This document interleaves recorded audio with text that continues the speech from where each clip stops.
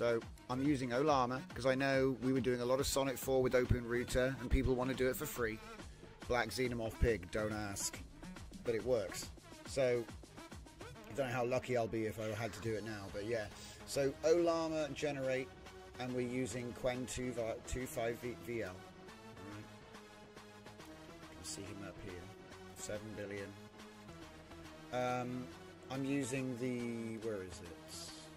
T2I ENH Biomech. You can find that in the ENH folder.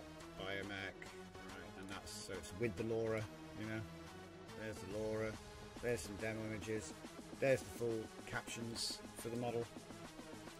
And like I said, if you've got ENH, all it is a system prompt. You don't need to have special nodes. You can just copy paste this into a chat, drop images in and say things, and it will give you a prompt back, which you can then copy into a comfy workflow if you don't have local models or even Open Router, like whatever. So it's kind of easy. It's a system prompt, as I say. I just have this node which allows me to just quickly switch between them. It's just a text file loader, but it's markdown files because that's what they all spit out. So whatever, we use markdown. So we put that into the system prompt, and then obviously we got our prompt input.